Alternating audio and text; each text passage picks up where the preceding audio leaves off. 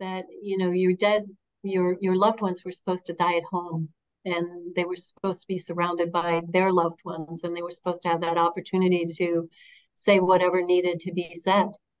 And so it was devastating to these women and fathers and brothers as well that didn't have that opportunity.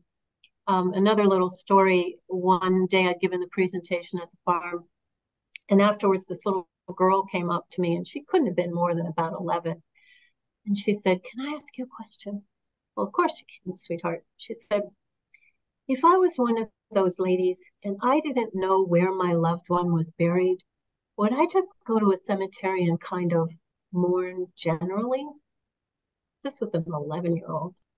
And I said, "That's exactly what you would do, sweetheart. You would go there with all the other ladies on what they called Memorial or Decoration Day, and you'd lay flowers on the grave, and you'd hope that somebody somewhere was laying flowers on the grave of your loved one."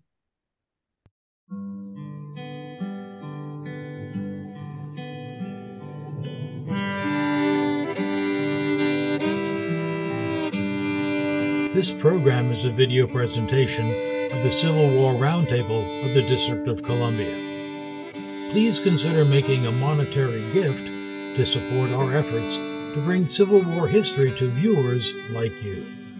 Visit CWRTDC.org to learn how.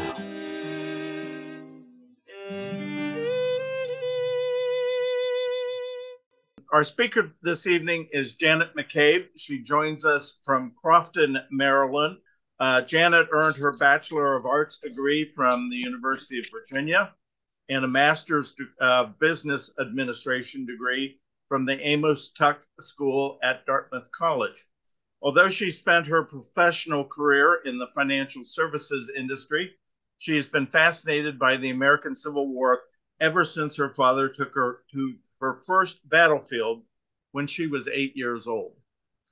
Janet currently serves as a docent at the George Spangler Farm and Field Hospital outside of Gettysburg, and her retirement goal is to become a licensed battlefield guide. Her recent article on removing the Confederate dead from Gettysburg was published in the April 2022 issue of Civil War Times magazine. Please join me welcoming Janet McCabe. Okay, well, thank you all very much for giving me this opportunity to tell you this story. It's one that I found more fascinating than I anticipated when I started researching it. Normally, when I start this, I ask people, "Have you ever heard of Rufus Weaver?" And more often than not, there's only a couple people in the audience who have ever heard of this gentleman. But he started to get a little more attention since this plaque was erected in the town of Gettysburg in 2014. If anybody's had ice cream at Mr. G's Ice Cream Parlor, it's on Baltimore Street down at the foot of Cemetery Hill. It's the best homemade ice cream in town. As you sit at the side of that shop and enjoy your ice cream, right across the street is this plaque that talks about the fact that Weaver was the gentleman who was hired to remove the Confederates and return them to their home soil in the South. And it also says in here that he was never paid for his labors.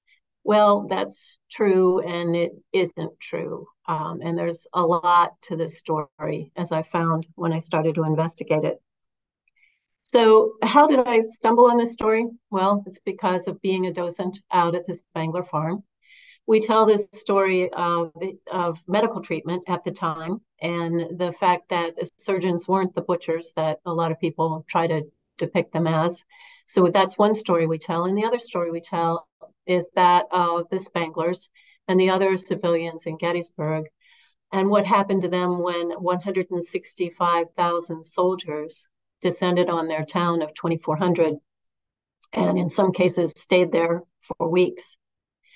I talk about the impacts on the Spanglers and the most long-lasting evidence of the occupation of their farm was, of course, the bodies that remained buried in the orchard.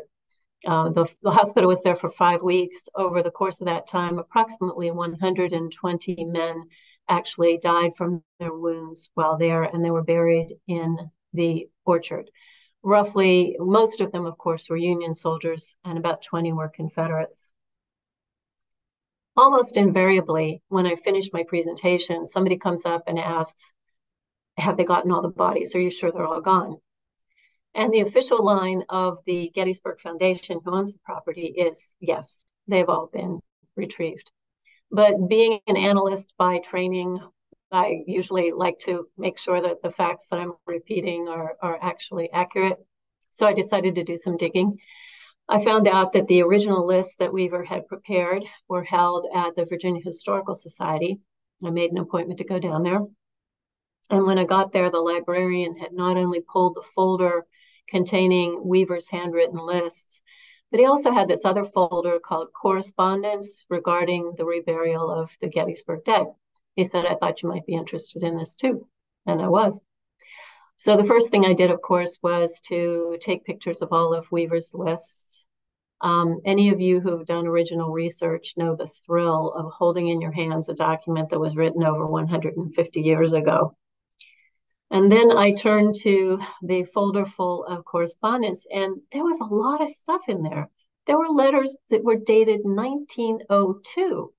And I'm thinking, what in heaven's name was going on in 1902 that still related to the Gettysburg dead? So I took photos of all the letters. There were more than 20 of them, and transcribed them, because, of course, all but one were handwritten, organized them chronologically, and started piecing together this story. Now, for a little bit of background, I hope that most of you have read this fabulous book by Drew Gilpin-Faust. It wasn't until I read it years ago that I realized that national cemeteries were a product of the American Civil War. I just kind of thought they'd been there forever. But in fact, in the wars preceding the American Civil War, the casualties had been so small that they could easily be handled by the soldiers themselves. You know, there might have been 20, 30, 50 guys killed. And so they would either carry them back to their hometowns and bury them there, or they could be buried in the local churchyard. And it wasn't much of a burden to anyone to deal with this. Then came the Battle of First Manassas with its thousands of casualties. And nobody was prepared for it, north or south. They had no idea of how to handle all these corpses. And so the burials were haphazard at best. And especially on the Union side, as you know, most of the battles that the Union Army in the East fought in the first couple of years of the war, they ended up abandoning the field, having to retreat back to Washington. And their dead were left in the hands of the Confederates. Now, if the Confederates stuck around, they'd usually bury the Union dead as well as the Confederates, but more often than not, they took off in pursuit of the Union Army, and those bodies were left behind. And I think you could probably understand that if you were a farmer whose fields had just been devastated by the invading armies, that you might not have a lot of sympathy for those 4 dead Yankees laying in your pasture. So it was a shock to the Union armies in 1864 when they began to advance over those old battlefields and see literally skeletons clad in Union blue lying on top of the soil, or scattered bones that had been knocked around by animals. So they decided that something could be done. There was funding that was authorized by Congress. Certain officers were appointed, given the job to hire workers, in most cases newly freed slaves, retrieve these remains and put them into national cemeteries where from that point forward the graves would be respected and honored in perpetuity. That was for the Union soldiers. The same courtesy was not extended to the Confederates. There was a big difference between the way the Unions were treated and the Confederate dead. As I just mentioned, the Union soldiers were placed in national cemeteries. All the work was financed by the federal government, and it was largely a wartime project being wrapped up by the end of 1866. But for the Confederates, of course, there was no funding from the federal government. They weren't welcome in those national cemeteries.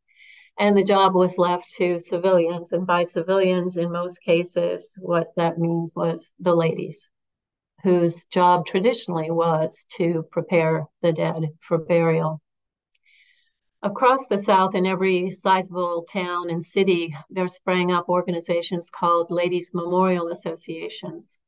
And their primary purpose was to retrieve, rebury, and make sure that the dead, their dead heroes basically were remembered. A good example of that is the Ladies' Memorial Association of Winchester, Virginia. As I'm sure you can imagine, there were an awful lot of skirmishes and battles fought all over the lower Shenandoah Valley. I think literally practically every farmer's field had a grave.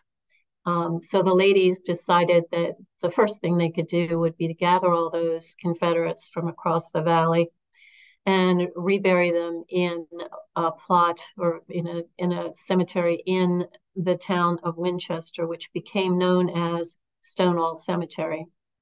And ultimately, they had more than 3,000 bodies buried there. This was financed by public subscription. These ladies literally raised the money a nickel and a dime at a time. They would have bazaars where they'd sell embroidered handkerchiefs or anything they could think of that people would be willing to pay money for. And they'd have, cakewalks and tea dances and all that sort of thing. Absolutely no government money was contributed to this. And obviously, the work could not start until after the bullets had stopped flying. So this was something that was done in the South, basically from 1865 till, say, about 1869. The same thing was done in Fredericksburg, in Raleigh, in any city across the South where there had been hospitals where significant numbers of men had died. But again, all by the ladies of the South. I'm sometimes asked this question, so I'll answer it now. Why weren't the men involved? Well, there always were speeches at these events, and ex-Confederates had to be very careful about what they said in public, lest they be perceived to have not accepted the results of the conflict. So it was mostly the ladies that organized the events and did some of the speeching, or clergymen as well. But nobody who had previously worn a uniform was involved typically. Now, the ladies knew that they had not retrieved all the dead.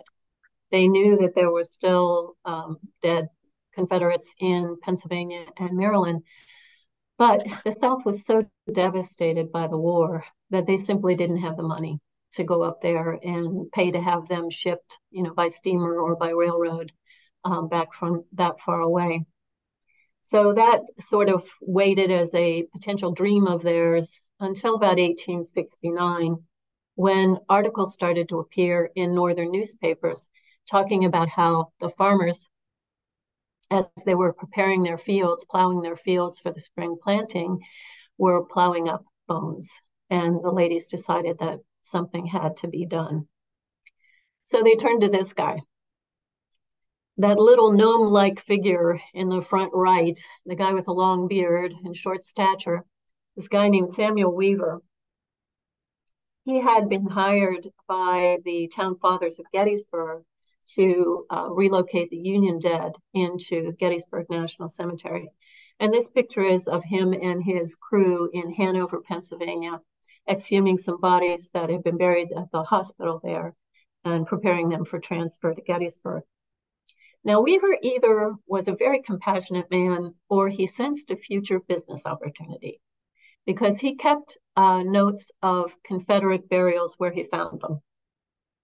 The ladies heard about this, and they got in touch with him in 1870 to start the work of bringing the Confederate soldiers home. But unfortunately for the ladies, he was killed in a railroad accident in February of 1871.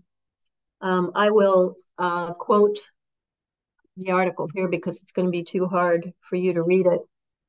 But basically it says, and I've lost my note. Where do I have it? But basically it says that he was engaged in shifting his car to the proper track when a sudden lurch of the shifter threw him off the platform and he fell under the truck, which struck him about the left knee and diagonally across his body. I think you can imagine that he did not survive that. He was dead by the time he got to the hotel.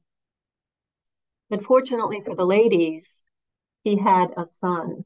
In fact, he had 4 sons, but the most important one is the guy we're talking about here, and that is Rufus. Rufus was born in 1841 in Gettysburg, and by 1862 had graduated from Pennsylvania College, now known as Gettysburg College. He then went into Philadelphia to study medicine. And we think he probably wasn't in Gettysburg at the time of the battle, but I can't know that for sure. But even if he wasn't there, I'm sure he heard from his family about the horrible situations following the battle. But by 1871, the date that we're talking about, he was a lecturer in anatomy at Hahnemann Medical College in Philadelphia. So can you think of anybody who'd be more qualified than to exhume human remains than a guy who was a professor of anatomy? I think he probably knew what he was doing. So in the summer of 1871, he went to work for the ladies of Charleston, Savannah, and Wake County, or Raleigh, North Carolina, sending 80, 100, and 137 sets of remains respectively. When they arrived at the depot, typically they were met by veterans in uniform. The remains were carried to the cemetery. There were speeches, there were flowers, etc., and their sons and husbands were laid to rest. The ladies of these organizations paid Weaver in full, and there was no delay in his getting his payment there. It's really interesting when you look at these lists that Weaver prepared to look at the detail and figure out where these bodies came from. So again, if I were in person, I would say to you guys, or I would ask you guys, if you were looking for dead South Carolinians, where would you look?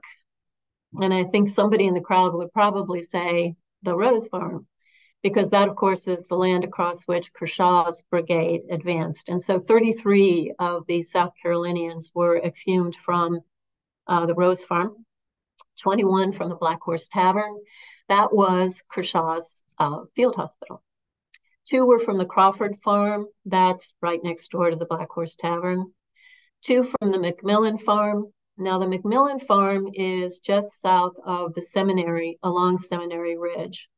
And those who know the battle well probably remember that on the afternoon of July 1st, it was Perrin's South Carolina Brigade that finally succeeded in pushing the Union troops off of Seminary Ridge.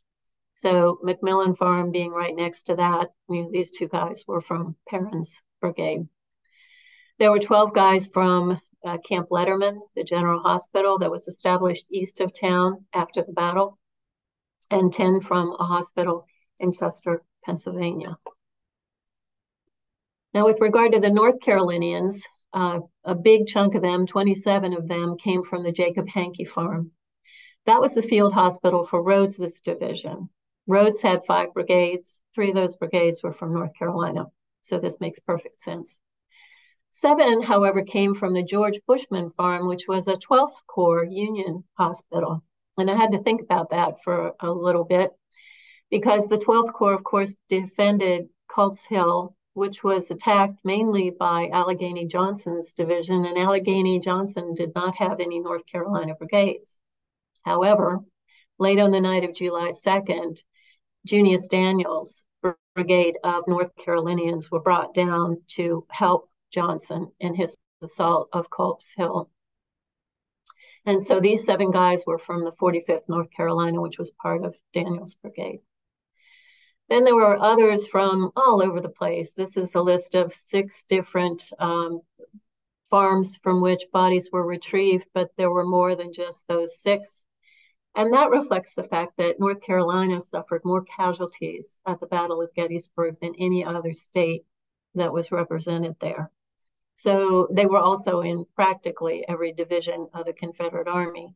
So it's not surprising that they would have been buried everywhere in the vicinity of Gettysburg. And then, of course, there were, a large number of them that came from Camp Letterman. Now, with regard to the Georgians, I don't have a detail on where the bodies came from. That simply wasn't in the files, but I have a story. And that story has to do with Lieutenant Colonel David Wynn of the 4th Georgia. He was part of Dole's brigade.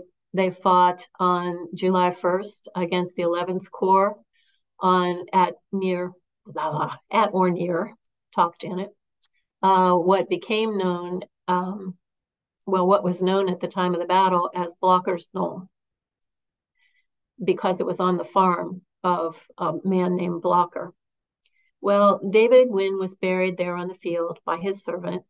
And about the time that the Ladies' Memorial Association asked Weaver to retrieve the remains, the family of David Wynn in particular got in touch with him, told him where the body was buried, and asked him to send it home to them rather than to the cemetery. Well, when they started to exhume the remains, it was discovered that Lieutenant Colonel Wynn had a gold dental plate in his mouth. And Farmer Blocker decided that that would be a good way to compensate him for the damage done to his farm during the battle. So he confiscated the dental plate and held it for ransom. He initially demanded $10, which doesn't sound like much, but that was about $220 or more in today's money. Weaver managed to negotiate him down to half that much. And there's a letter in the Park Library to a woman down in Georgia in which he refers to Blocker's meanness and depravity, but assures the ladies that that wasn't typical of the people of Gettysburg. So apparently at this point in time, he had been charged only with retrieving the identified dead. And I guess the logic behind that was, money was scarce, and if the ladies were going to pay to have somebody shipped down from Gettysburg, they wanted to make sure they weren't paying for some unknown Texans or Arkansans or somebody that didn't belong in the cemetery where they were being buried. And we know that because there's a letter written by Weaver in October of 1871 to a woman in Savannah where he expressed the hope that they would soon send for their unknown soldiers as well. These would be unmarked graves that were at a place where it was logical that they would have been Georgians, such as the farm that was the field hospital for a Georgia brigade. It's not perfectly true that everybody buried there would have been from Georgia, but a large number of those guys would have been from that particular state. And then he went on to say, I have sent south all the state lists, and none but you, North Carolina, and South Carolina have done anything. It seems very strange that Virginia, who is so near and whose known list is not so great as yours, does not recall her dead. Whose known list is not so great as yours. Well, Virginia had a heck of a lot more soldiers at Gettysburg than Georgia did. But the answer, I think, lies in Pickett's charge. Those men from Pickett's division who were killed right in front of Union lines, their comrades never had the opportunity to reach them, to bury them, to identify the graves, etc. They were just thrown into long trenches in front of Union lines, buried by Union soldiers. And so with no markers ever having been placed on the graves, it's no wonder that they all ended up being unknown. I've got a side story here that I can tell. I was telling this story to a group up at the Spangler farm, and two ladies came up to me afterwards and they said, yeah, that's what happened to our ancestors. One of their ancestors was a surgeon in Pickett's division, and he was operating at the Curran farm, which is just south of National Park Service property along the Emmitsburg Road. His son, his 19-year-old son, was shot in the head during Pickett's charge and brought to that hospital. Now, there is no way that father did not mark his son's grave before they left for Virginia. I can't imagine that he didn't. Yet when Weaver went to retrieve the bodies from the Curran farm, there were no markings. And so all he could send south was one box, which, as he stated, contained 6 sets of remains. So that letter was written in October of 1871 by Weaver, and sure enough, the next month, in November, he heard from Virginia. Specifically, he had heard from a lady named Elizabeth Brown, who was the secretary of the Hollywood Memorial Association. Hollywood being the largest cemetery in Richmond. There were a lot of hospitals located in Richmond, of course. There were a lot of battles that took place around Richmond, and so a huge number of soldiers needed to be buried. Hollywood Cemetery, which had just been established, mushroomed in size.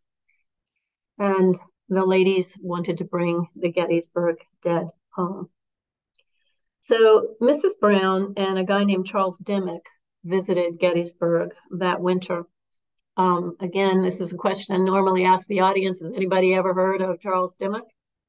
And sometimes somebody raises their hand and says, does that have anything to do with the Dimmock line around Petersburg?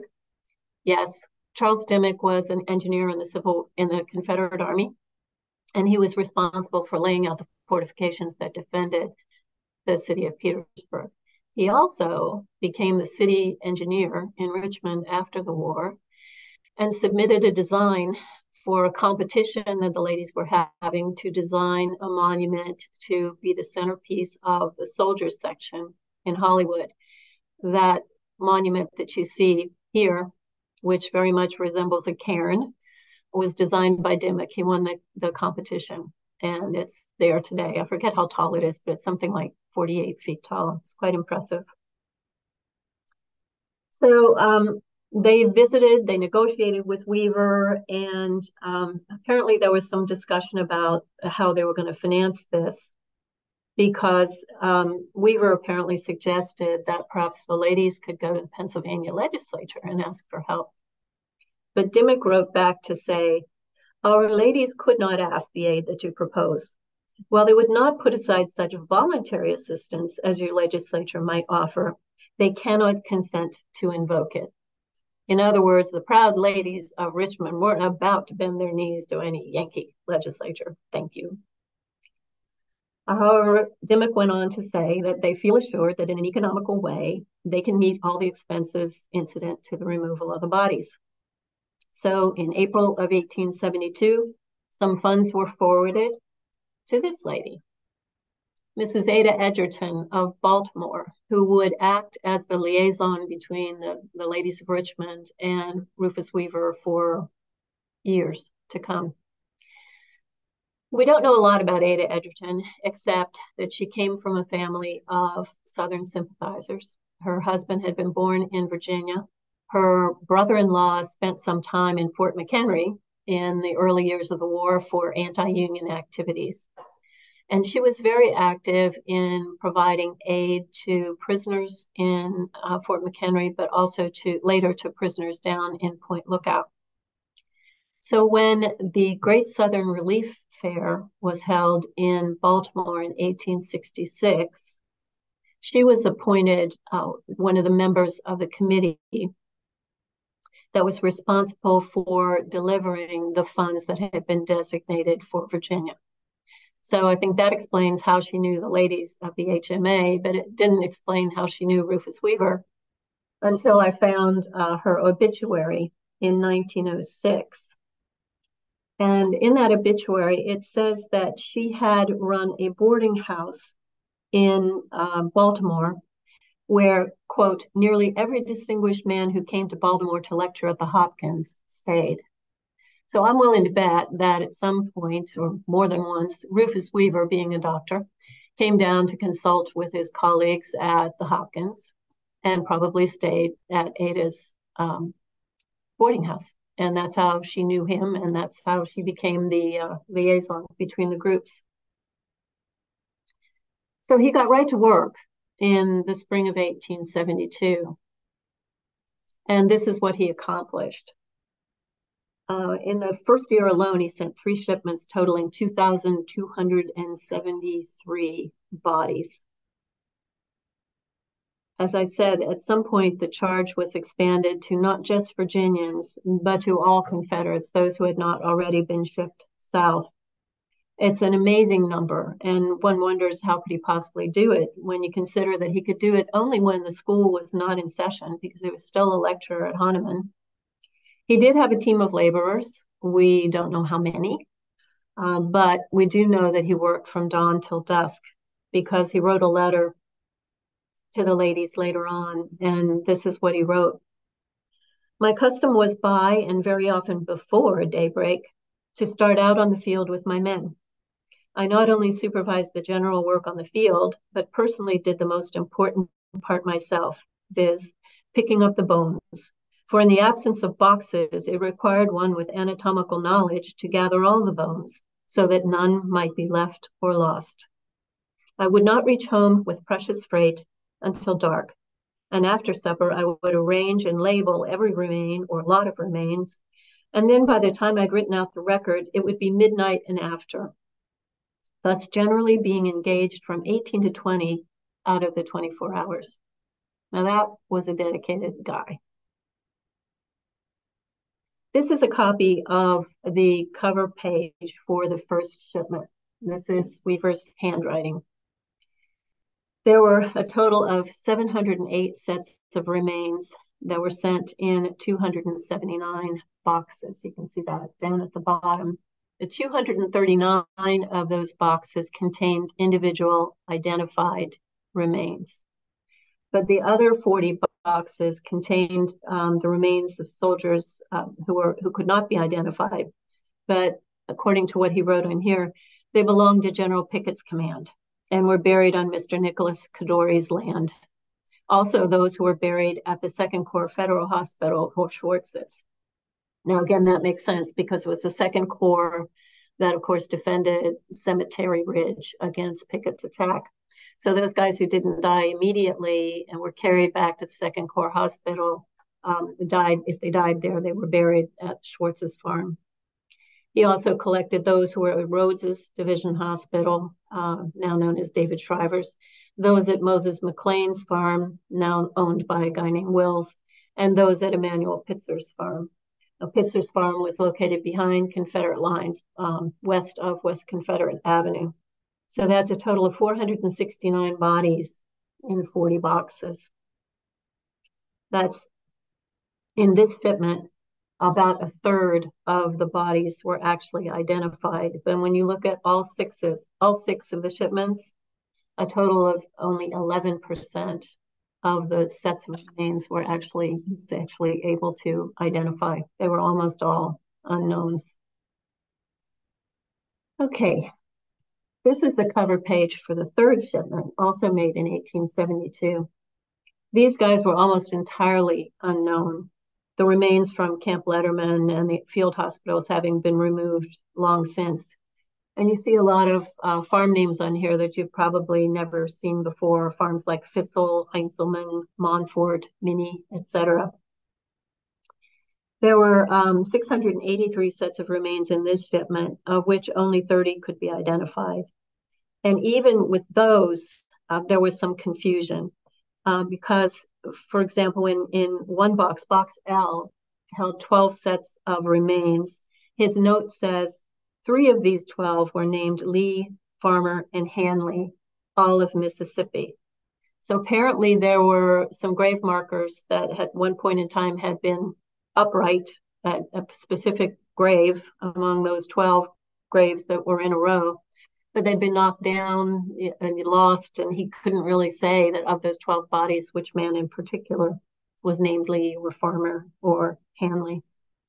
But I imagine that they came from the field hospital for Barksdale's brigade, and that's how he knew they were all from Mississippi.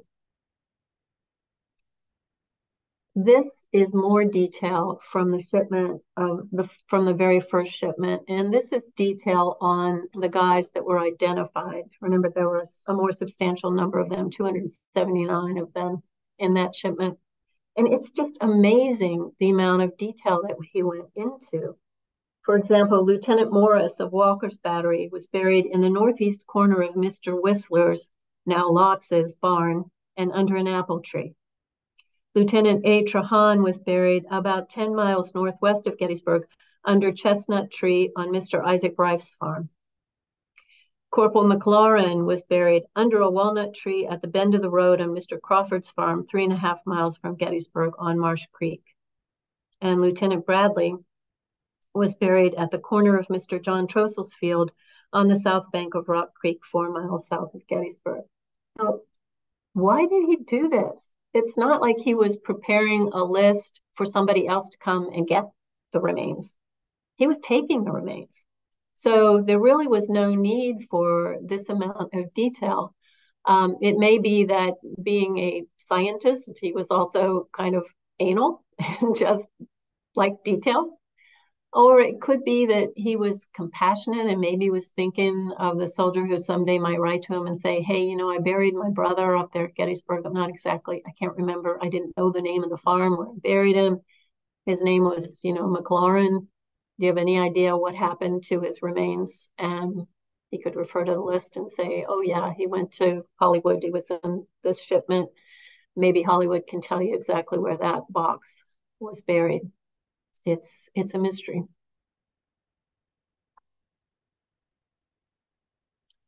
Okay, so this is the bill that he prepared for the ladies at the end of the first year. He was being paid $3.25 per body, roughly $75, $80 in today's money. And he billed a total of $7,385, of which he'd received only $2,800 by the end of the summer. So that left a pretty substantial balance owed. So you might wonder, well, why did he keep working? Well, there's a couple of reasons. Charles Dimmick assured him that the ladies had $4,000 in hand. The other Ladies Memorial Associations had paid him, no problem. And as he said in one of his letters, the constant farming over the graves, the remains were generally yielding to decay or absorption, and hence the work had to be done then or never. So he went on. And in the summer of 1873, he sent 3 more shipments. He received one payment of $380 in the spring, so leaving, again, a very substantial balance owed to him. Rule of thumb, if you multiply that by 30 or 33, you end up with the amount owed. So we're talking about a number between $180,000 and $200,000 in today's money. And unfortunately for Weaver, that was the last payment that he would receive for quite some time because of this, the Panic of 1873. This was a widespread economic panic caused by over-speculation in railroad stocks, principally. Banks were closing all over the country, and that included Maury & Co., the bank in Richmond in which the ladies had deposited their funds. The bank was closed, of course, in the hands of receivers. But Dimmick writes to Weaver and says, don't worry, there's collateral. And you just have to wait till these things get settled, but you'll get paid eventually. Well, that's the last we know. That's the last letter in the file until 1879, 6 years later, when Ada Edgerton writes a letter to Mrs. Brown saying, hey, I haven't heard anything. I've written to you several times and you haven't gotten back to me. What's the deal on getting payment for Dr. Weaver? Well, in the meantime, the Hollywood Memorial Association and a lot of the Ladies Memorial Associations had basically ceased to exist. They had accomplished their goal of making sure that their brave heroes had been buried honorably in places where their remains would be respected. They also were involved in erecting some statues. The HMA was involved in putting up the statue of General Lee on the State House grounds in Richmond. And so a lot of the ladies, including Mrs. Brown, had died or moved on, and the HMA just basically went away for a while.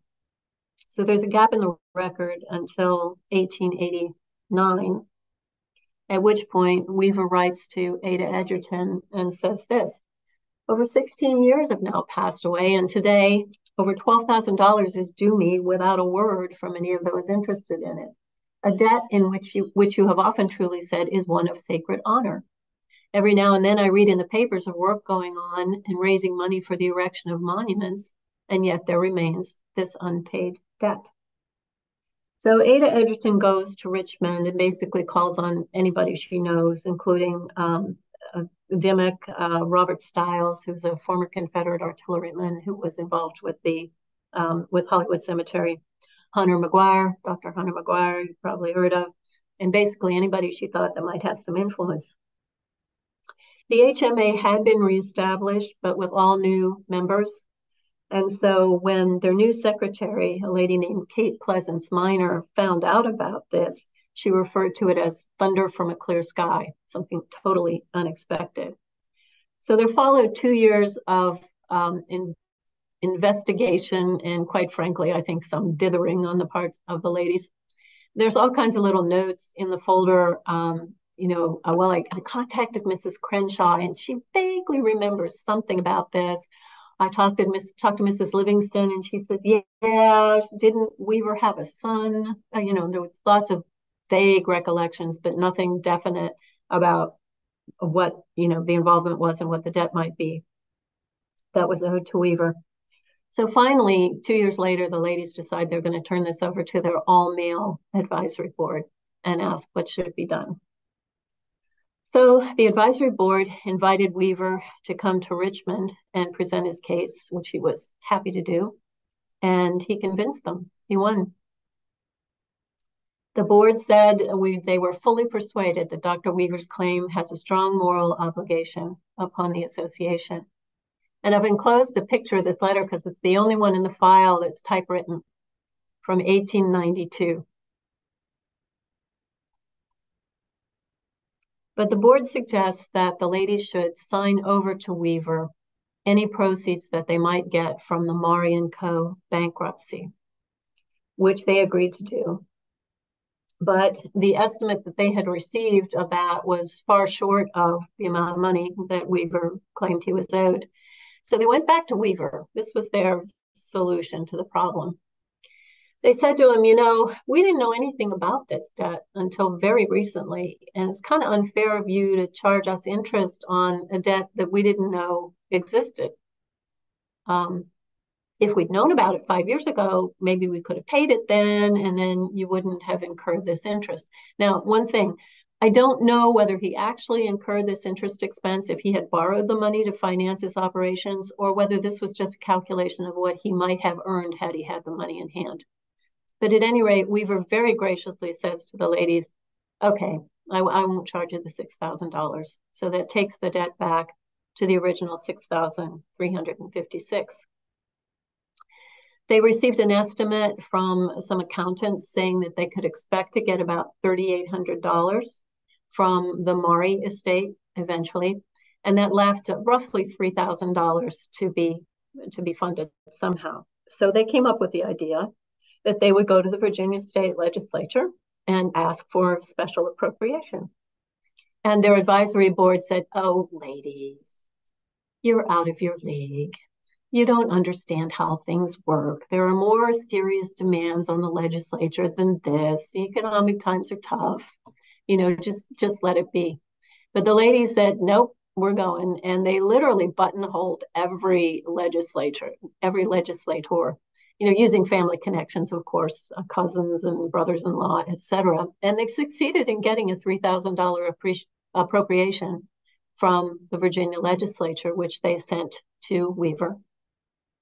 And then they said to him, so we're good, right? And Weaver said, not till I get that $3,800. No. The ladies were slightly offended that he wasn't willing to send them a quitclaim, but he said, no, let's wait and see what I actually get. And in fact, he did get some payments from the estate over the next couple of years, totaling about $1,250, but that left a balance of $2,105, which again, multiply that by 33 or so, and you've got a debt of about $66,000. This was not an insignificant amount of money for this man.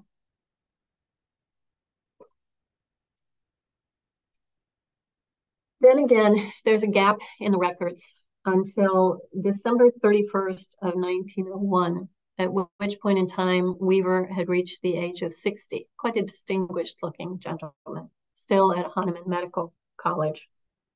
And I don't know whether it was the approach to the end of another year or whatever, but he decides to write again. So he writes to Kate Miner of the HMA. Well on to 9 years have elapsed since I've received any communication from the association. Being previously disappointed and most desirous to know what progress is being made in the settlement of the Maury claim, will you please inform me what the prospects are for an early payment of the balance of the original debt? And she was not at all nice. She was very indignant in her replies. She said that it wasn't their responsibility to collect from the Maury estate. It was his responsibility. And beyond the monies that he might get from that source, quote, there is absolutely no money to get and no legal steps by which you could secure it if there were. And those words were written in such heavy pencil strokes that it's a wonder she didn't tear the page. She was not pleased with receiving this reminder from him that he had not been paid in full. So you might wonder, well, why didn't he sue them? Well, again, there's a document in this file folder that explains that. The association was founded while Virginia was under military rule, and so it was never officially incorporated. So it had no legal standing, and he could not take them to court. But he's not willing to give up. So he contacts Ada Edgerton again and complains that he has not received a copper or a line from anyone associated with this matter, and asked if there was anything else that she could do. Now, Edgerton is now over 70, but she must have been quite a lady because she got to work. She tried a new tack, and she went to the UDC. Now, the UDC was a relatively new organization, having been founded in the 1880s and 1890s. And it was a growing and expanding organization, rivals to a certain extent with the LMAs.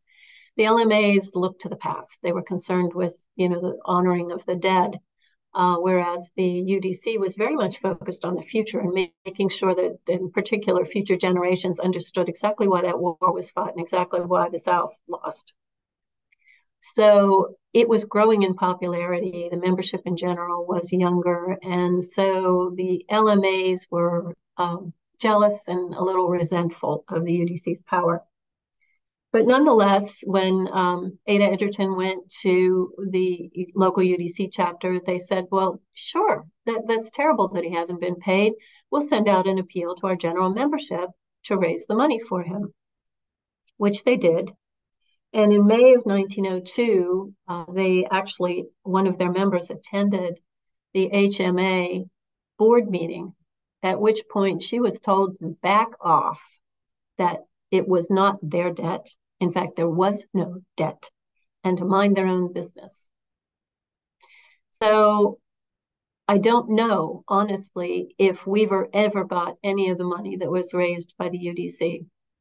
Given the fact that, it's come down through history that he was never paid in full, I suspect that he didn't get the money from the UDC. But he went on to become famous for other reasons.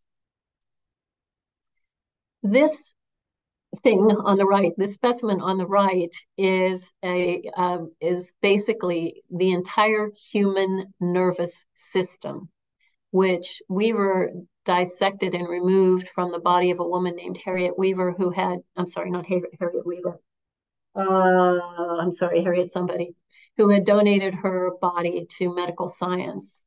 It was quite revolutionary, quite remarkable. It was, exhibited at the World Fair, etc. And Weaver became quite famous for doing that. Now, Ada Edgerton died in 1906, but Weaver lived on until 1936, a ripe old age of 95. He was buried in a simple cemetery outside of Philadelphia. His gravestone has the year of his birth and the year of his death and his name, and that's it. But about 60 years later, he started to get the attention he deserved. In 1997, this monument was erected in Oakwood Cemetery in Raleigh, North Carolina. That's where the original shipment of North Carolina dead were reburied. People who have been to Gettysburg will recognize on the left there that that's an image of the North Carolina Memorial there on West Confederate Avenue. And over on the right, it talks about the fact that the dead from Gettysburg were eventually brought back to this cemetery with the aid of Dr. Rufus Weaver of Pennsylvania. Then in 2014, of course, this plaque was erected in Gettysburg. And in 2015, a very similar plaque was installed on Gettysburg Hill in Hollywood Cemetery, in which they acknowledge a debt of honor owed by all Southerners and recognize his generosity and humility. So he may not have gotten all the coppers that he was owed, but he ended up getting quite a lot of bronze dedicated to his memory. So that's it. If you have any questions, I'd be happy to answer them. Janet, thank you so much. That was an excellent presentation, and something, frankly, I knew nothing about. So it's all new information to me, but I thoroughly enjoyed it. Let me go to the chats and let's see what kind of questions that we have here. Gene Montgomery. Gene's question was, how did the diggers know whose body they were digging up? What kind of records were kept by each side? Okay, well, in the case of the Union remains, of course, it was a lot simpler because it was almost immediately after the battle, and in the markings that had been placed there by the soldiers' comrades were still in place. That's not to say that there weren't any unknown Union soldiers. If you go to the cemetery up at Gettysburg, you'll see that there are some there, but a lot of them were still identified. With regard to records, well, basically, as I mentioned, Samuel Weaver back up. There were bodies everywhere. It's like you could walk down the street and throw a stone and you find a soldier's grave immediately after the battle. So it wasn't hard to find them, at least in the early years. And a couple of people kept records. Weaver, as I said, Samuel Weaver kept a record as he retrieved Union remains of where he saw Confederate burials. There's a doctor, a Confederate, I'm not a Confederate, but a local doctor in Gettysburg who also kept a record of burials. That's Dr. O'Neill, Jonathan O'Neill. Thank you, John. Yep. So there were several sources, but as I said, all you had to do was knock on a door and say, hey, do you have anybody buried in your backyard? And the farmer's liable to say, yep, there's a guy back there under the chestnut tree. I was going to ask you the relationship between Weaver and O'Neill, if you know it, because we always talk about O'Neill as the guy who kept all the records of the Confederate dead there. He was a physician in Gettysburg, but he was a Confederate sympathizer, basically. Yeah. I think he originally was from Virginia. Yeah, he was. Yeah. Yeah. I talked to Tim Smith at the Adams County Historical Society last spring if they still had O'Neill's lists, and they don't have the original lists, unfortunately.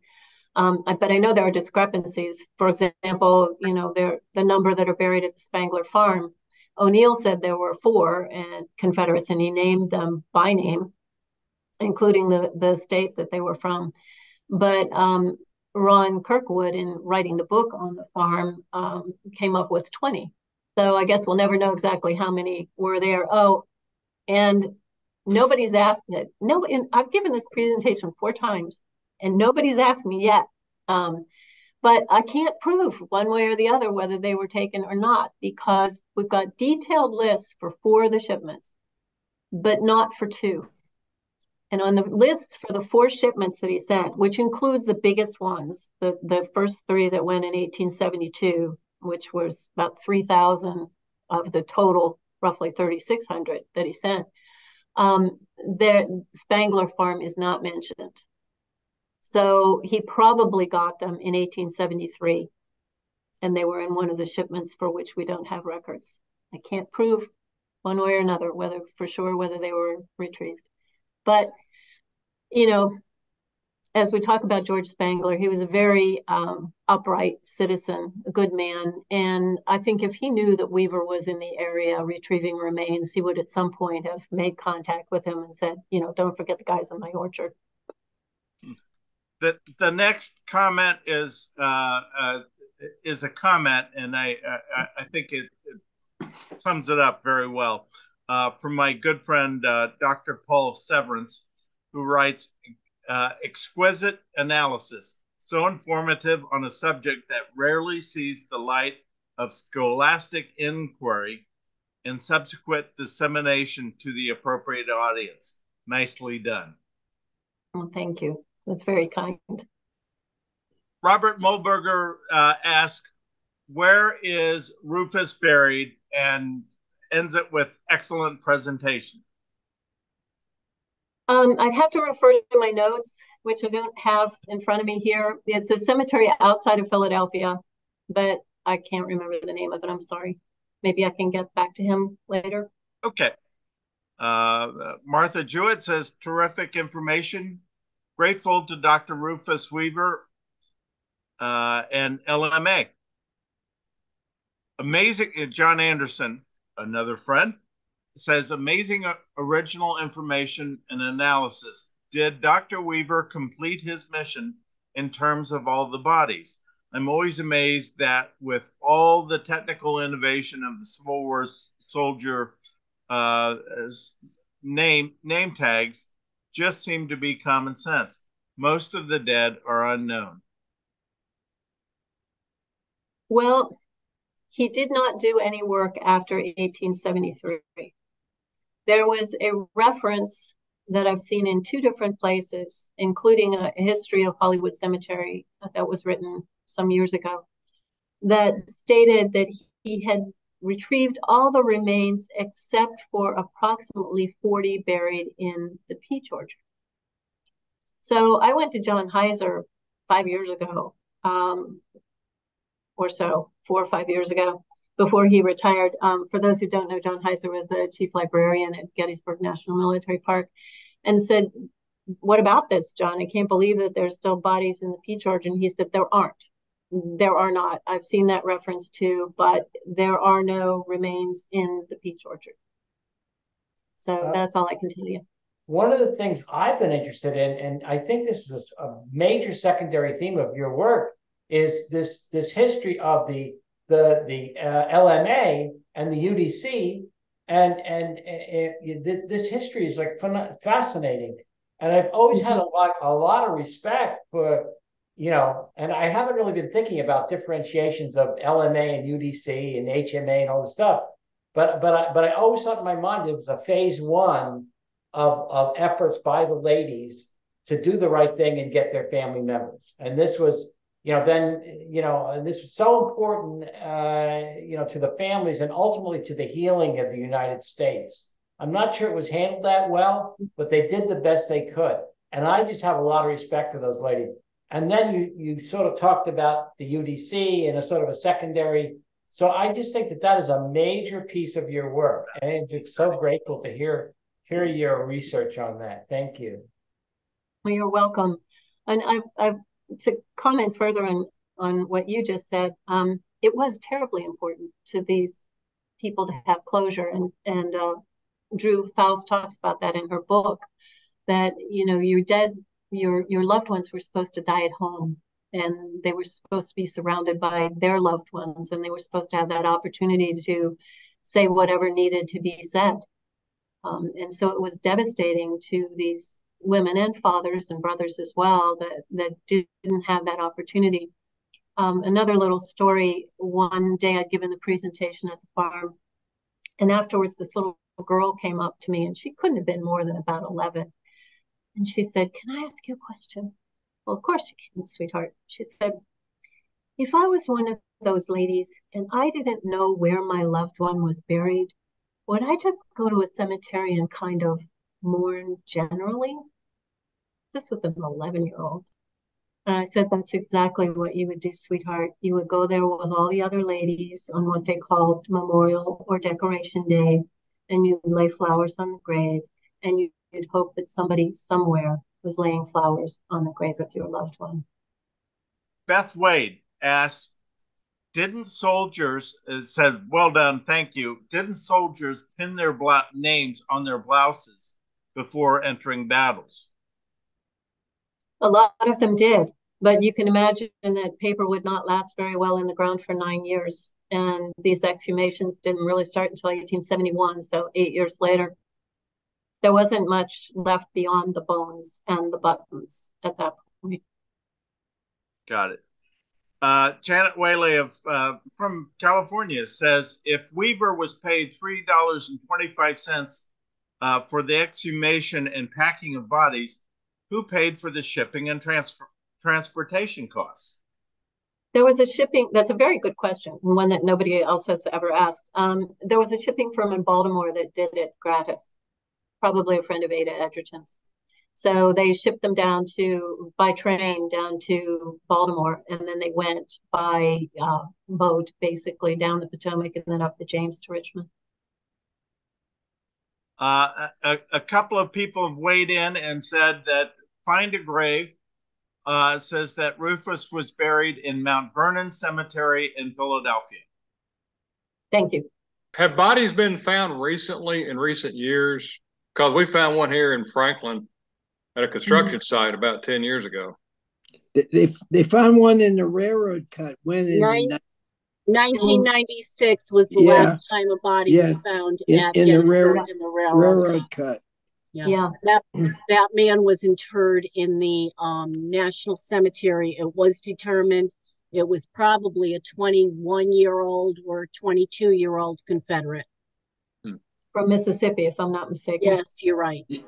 Well, Janet, if you were at Fort Myer in person, you would be hearing a lot of this. Yeah, thank you so much. You're most welcome. Excellent presentation.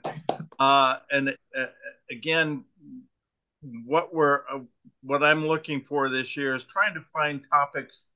You know, we've done a lot of generals, we've done a lot of battles, but there is a lot more to the story that people like you have endeavored to uncover and have just done it in an excellent way. So, you know, thank you very much for sharing this with us. It was really an outstanding presentation.